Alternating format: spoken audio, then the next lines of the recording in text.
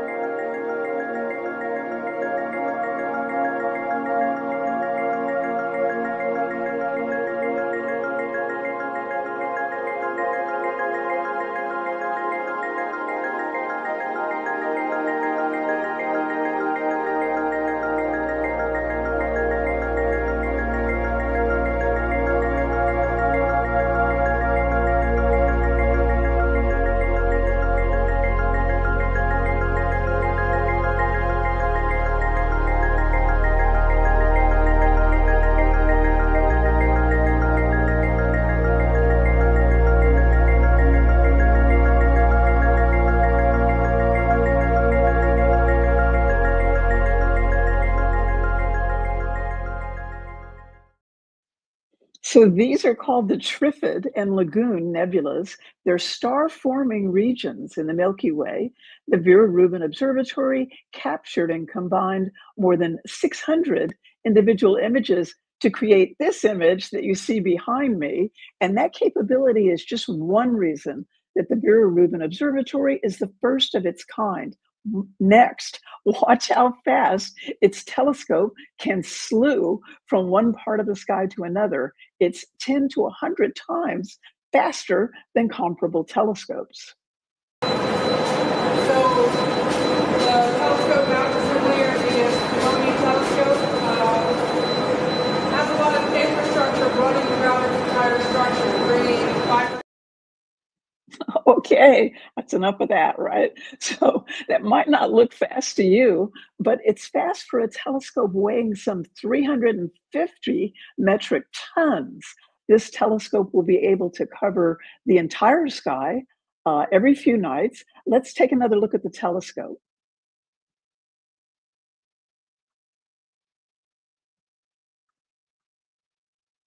Oh, technical difficulties. Hang in there. Well, there we go. Okay. The uniqueness of this observatory is in the design of the telescope's mirror. It's a three mirror design. And plus, the size and sensitivity of its camera. The camera is already in the Guinness Book of World Records. And finally, the computer infrastructure that underlies it all. And that'll be able to relay the data to astronomers around the world. So, all of those features together are why astronomers predict this observatory will be able to gather more data than all other ground and space-based telescopes combined. And so this telescope is going to survey the entire southern sky every few nights over 10 years, and it'll be able to catch faint objects doing whatever it is that they're doing out there in the depths of the universe. Here's another newly released video.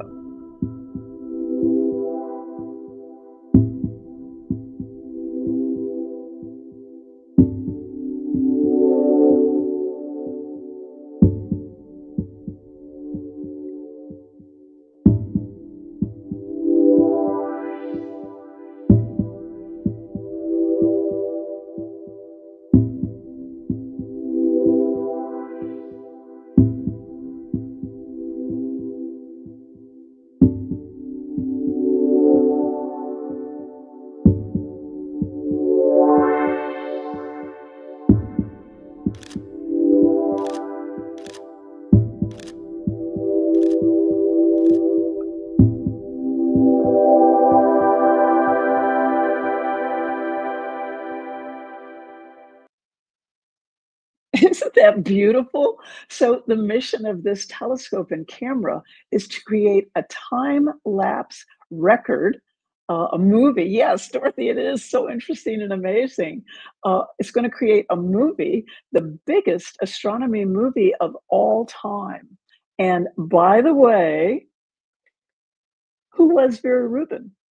Um, I actually had the privilege of meeting her and knowing her. She was an American astronomer who provided the first convincing evidence for the existence of dark matter. So you might know about Kepler's second law of planetary motion. It was first published in the year 1609, and it requires that planets closest to the sun move fastest in orbit. And so planets farther from the sun must move slower. And the same should be true of stars in our Milky Way galaxy. Stars on the outskirts of our galaxy should move slower. Vera Rubin wasn't the first to suggest the existence of dark matter, but her meticulous studies of over 75 spiral galaxies showed that stars on the outer edges of galaxies were moving much faster than expected. And she and her colleagues came to the only conclusion they could, which was that a significant amount of mysterious, unseen dark matter must be present beyond the galaxy's visible boundaries. So there's still some construction going on at Cerro Pachon in Chile, and the telescope isn't fully operational yet, but it's expected to go into full operation later this year, by the end of this year. For today, that's our show. I'm Deborah Byrd. I'll be back tomorrow speaking with Astrobob King, our favorite amateur astronomer and one of the world's very best astronomy educators, about, guess what, a nova or new star that's in the sky right now. One Earth, one sky, EarthSky.